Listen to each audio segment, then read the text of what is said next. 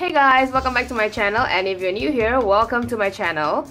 Today I'll be doing a different kind of review with you guys. If you can see from the title above, it's gonna be about menstrual cups. To me, talking about period things is actually quite normal because every woman in their life has to go through it, so it's nothing to be ashamed of. You know, your mom, your sister, your girlfriend, your best friend, your wife, you know, every woman goes through it, and it's nothing to be ashamed of. I think it's something that we should talk about more so we can understand what is happening. I actually find it quite interesting to talk about all this, you know, menstrual cups and fabric pads, reusable tampons. You guys are gonna see a lot of all this different kinds of brands for menstrual cups and fabric pads and other stuff, so I'm very excited to do all these reviews because I think it's something very life-changing for me, and it's something that I have never experienced, and it's quite fun to, you know, try out something new and find something that works for you. Let's get into the review. Just a disclaimer, I'm not a medical professional.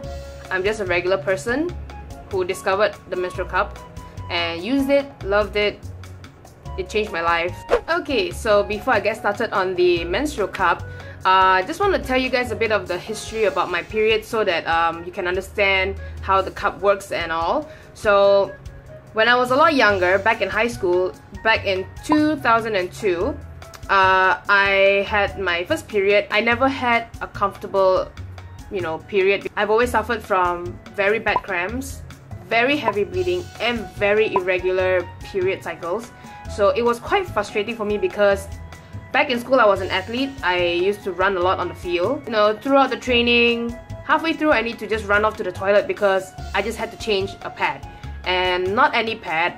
I used to use extra long night pads, the really long ones, the longest you can find in the market, and those things are not cheap. Because of my heavy bleeding, I would go through at least 2 to 4 pads in a day, and this bleeding would go on for longest I remember is 3 days. So 3 days of heavy bleeding, and it was really frustrating because it would leak. I've worn extra long pads with grandma leak-proof panties. You know, if you guys are from that generation, you would know what I'm talking about. And even those, when I put them on, it leaks. So it was quite a very self-conscious thing for me to go through when I was in school. It was quite embarrassing for me because, you know, nobody wants to bleed and, you know, get stains on their skirt and, you know, everyone looking at you when you walk around. And it's always the cramps that makes me so sick that I had to go home because it was just so bad. Sometimes I wouldn't even go to school because of the cramps. Moving forward to 2011, I got hospitalized for really bad cramps because the cramps that I had was so bad. I would sweat so much, my bed would be so wet. I would cry, I would, you know, I would just crawl to my toilet just to throw up. Sometimes I would just pass out. So that one day I decided to just admit myself to the hospital because the pain was just unbearable, and I was put on really strong painkillers. I was throwing up a lot from all the painkillers and everything, so they had to put me on morphine just to get me to sleep. I went to see a gynecologist and they prescribed me to be on contraceptive pills. So in case you're wondering what that is, it's actually birth control pills. I've heard stories about people getting fat, getting depressed from all this, you know, birth control pills, and I was quite scared because, you know, back in 2011 I was what, 19, 20? For me, I had to take it long term. I thought it would be quite a big risk to take. The following year, 2012, I was hospitalized again. It was about 2 to 3 times a year, and I couldn't take the pain. So after much consideration, I decided to give in and take the birth control pills, or we call it OCP, and I've never regretted my decision because it has changed my life. After taking the pills, I noticed a few changes. My skin is a lot better, I eat better, I sleep better, and my period cycles are a lot more regular. For the heavy bleeding issues, it took some time. According to the doctor, they suspected I had polycystic ovary syndrome, or you call it PCOS, or even endometriosis. I will leave a link to the 2 conditions I talk about down below so you guys can check it out and see what it is. Well, I didn't have any of those, but my doctor just said it might be just a hormonal thing, which I don't understand why, but I do understand that when you get your period, your hormones go crazy.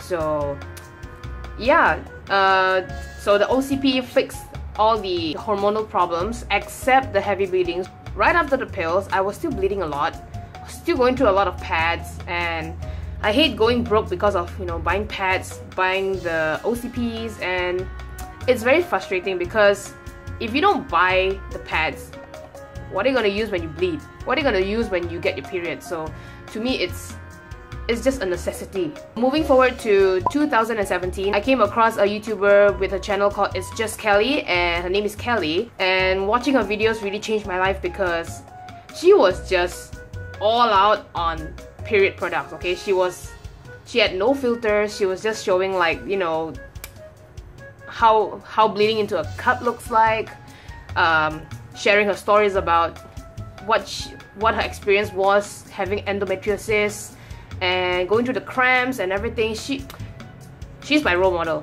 Kelly, if you're watching this, thank you so much for doing, you know, your reviews, and it really changed my life. I really appreciate all the videos.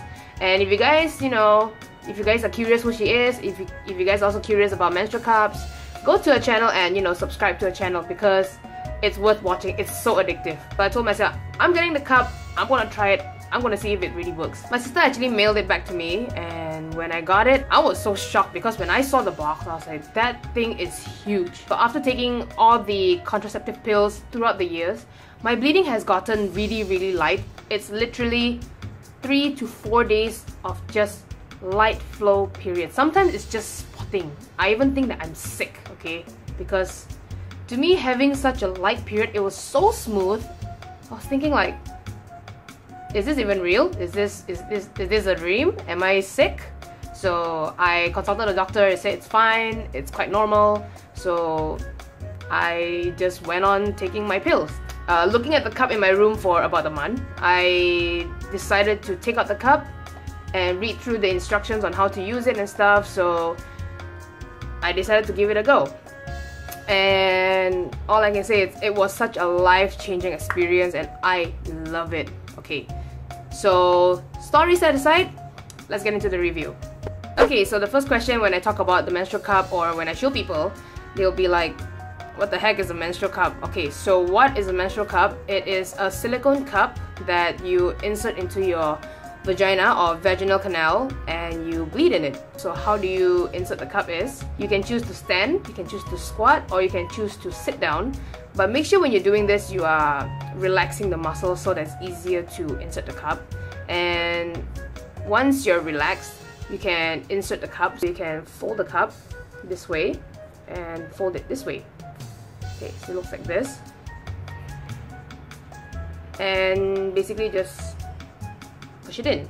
So when you put in the cup, it will usually just pop open and it will just stay inside your cervix, and it will just cause a little suction so that it will stay in place. And another way is you can push it in, push the front, close, and that's it. Okay, so it looks like this. I personally like using this because it's a lot easier to insert. From another website, I saw that they do this. Okay, fold it. And this one, you can just fold it this way. Okay, so it looks like this. So after you insert the cup, you can wash your hands. You have to stick your finger in and just feel the cup at the bottom. So usually if it's open, it will feel very round at the bottom. How long can you leave the cup in?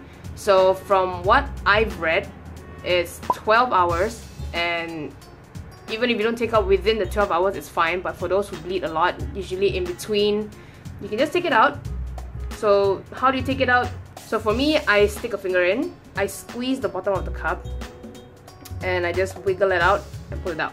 Some people, when they pull it out, it spills because of the heavy bleeding. So I advise you to do this while you sit down on the toilet bowl. So when you pull it out, it just leaks into the toilet bowl so you don't make a mess on the floor. Some people, they just leave it in until they get home, take it out. But I personally would leave it on for 12 hours because I don't bleed that much because I'm a light bleeder. So another way is you can hold the tip, you can pull the tip down until you feel the bottom of the cup, and same way, squeeze the cup wiggle it, basically just move it left and right and just pull out, just to release the suction from the walls, and just pull it out. Mine has no tip.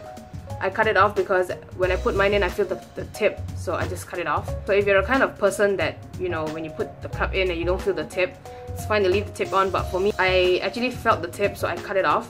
So after you use it, use a very mild soap, not antibacterial soap, but very mild soap.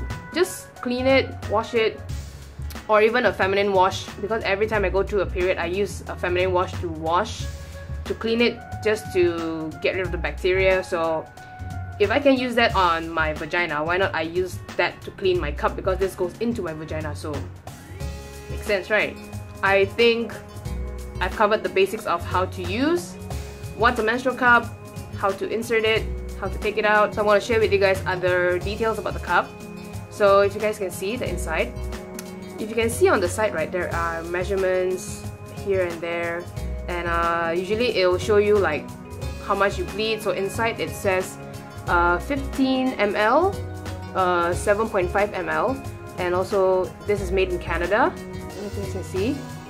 And on the other side of the cup, it's labeled in ounce. So one is 1/4 of an ounce and half an ounce, and the logo, the Diva Cup. I don't know if you guys can see the Diva Cup. And for the tip, actually it's a lot longer. It's about, I think it's about this long, but because for me, I think I have a very low cervix, so I cut it off, because every time I put the cup in, when I sit down, when I move, I feel like it's just in between my legs. It's just uncomfortable because I can feel the tip, so I cut off the tip bit by bit until I feel comfortable. You don't feel the tip, it's comfortable for you, then it's fine. Another question I get a lot is, what is it made of? So different brands have different explanations on what kind of silicone they use. For the Diva Cup, on the website it says it's made of natural unpigmented silicone. Is it safe? Yes, it's safe. Can you use it when you sleep? Yes, you can. Can you use it during sex? No, you cannot, because it's right inside. Do I take this out when I have to go for a number 1 or a number 2? No, you don't have to take it out because it's all the way inside, and it does not come out when you have to do your business, so you don't have to worry about it. How much does it cost? Okay, this one, it costs $49.99 in Perth. In ringgit, I think it's about 180 ringgit. But in other countries like Canada, I think it's about $30 to $40. I'm not really sure about other parts of the country, but yeah, that is how much it costs in Perth. Unfortunately, you can't find this brand in Malaysia. Even if they have, I have no idea where to find it, so thank you, Melissa, for getting this for me. There's a very important thing you guys need to know how to take care of the cup. Before your cycle and after your cycle, you need to boil this for 5 minutes in a pot full of water. Boiling it helps to sterilize the cup and it kills all the bacteria, whatever is left on the cup. So after cleaning the cup, you can just put it into this little pouch that comes along with the cup when you buy it. What size to get for the cup, which is very important, because some people have very low cervix, some has very high cervix. So according to another friend of mine which I consulted with, which is a doctor, how do you know if you have a low or a very high cervix? According to her is, you know, when you put in the cup, you can easily put it in, easily put it out, and you can easily find it, you have a very low cervix. And sometimes if you have a hard time putting it in and a very hard time to get it out, you might have a high cervix. So that's what she explained to me. So from the website, I've read that for those who are 30 and below, or who has not given birth yet, you should get a size 1. For those who have given birth and above the age of 30, you can get a size 2, because the cup is slightly larger than the size 1. So right now I'm using a size 1. So far size 1 is fine because it fits just well. It's not giving me any problems. So yeah, size 1 is good. Does it hurt? Okay, for me, my first experience is quite funny, because when I first insert this, it did not hurt, but I couldn't get it in because I was really nervous. So I couldn't do it standing, I couldn't do it squatting. Squatting is the worst for me, because when you squat, I feel that your muscles are more tense, it's more flexed, so it's very hard to insert the cup. So what I do is I sit on a toilet bowl and I just stick the cup in. But it took me a few tries because I wasn't used to it. So usually if I can't get it in, I will usually wash this with water, and just so that the water helps to lubricate the cup. And I fold it this way. And I tried it a few times, stick it in. Okay, when I got it in, I was like, okay, so is that it? Did I get it in? So I tried to feel the cup. It was actually quite round, so I'm like, I think I got it in. When I stood up, I did not feel a thing. It was the most comfortable thing I've put in, and I was so shocked. And I went through about my day for about 10 hours, and I even went off to the gym to train. I didn't even take it out once in a day. So I went off to the gym. I did some squats, did some running and weights and stuff, and had dinner, come back. Before taking a shower, I took it out. The outside was completely clean. Everything was inside. I mean, sometimes I have like little gunks inside, but I just bled like this much. I just dumped the blood into the toilet bowl, rinsed it, wash it with feminine wash, set it aside to dry, put it back in because I have to sleep. So the next morning, same thing, take it out, clean it. It was clean on the outside, nothing was wrong, and so on. And it went on until my cycle finished, and boiled it, kept it. It was such a hassle-free experience for me. So I would definitely recommend everyone to try out the Menstrual Cup. So if you think it's for you, you can try it out. If it's not for you, it's okay, because not everybody would like the Menstrual Cup. Some people like using tampons. There are reusable tampons out there, but I'm not very sure about the brands because I'm not a fan of tampons. I don't like having a string in between my legs, and I find it quite troublesome. I'm 100% a cup supporter. So for those of you guys, if you have any other questions, you have any other feedbacks or suggestions or brands to recommend me, or just thoughts of whatever you think about the cup, please feel free to leave it down in the comment section below. I would be happy to share my thoughts, my experience with you guys. I would love to read about your stories, and you know, girl talk. I think it's actually very important for us to talk about this. It's not something to be ashamed of. It is not something that we talk about a lot in Malaysia because some people find it like a taboo. So for me, I love it. I love the cup. I really love it. I would recommend most girls to use this. It's very environmental friendly. It's a silicone. It will save you so much money, because this thing, you can use it for more than 10 years. You know how much money can you save with just one cup? You don't even have to buy pads. I don't even buy my pads anymore. I don't even have pads anymore. I only have panty liners. That's it. I don't have any more other pads, not even a day pad. That concludes everything about the Menstrual Cup. Thank you guys so much for watching. If you guys have any questions, please leave it down in the comment section below. I will try to answer them. And I will be back with other reviews, and I will see you guys in my next video. Bye!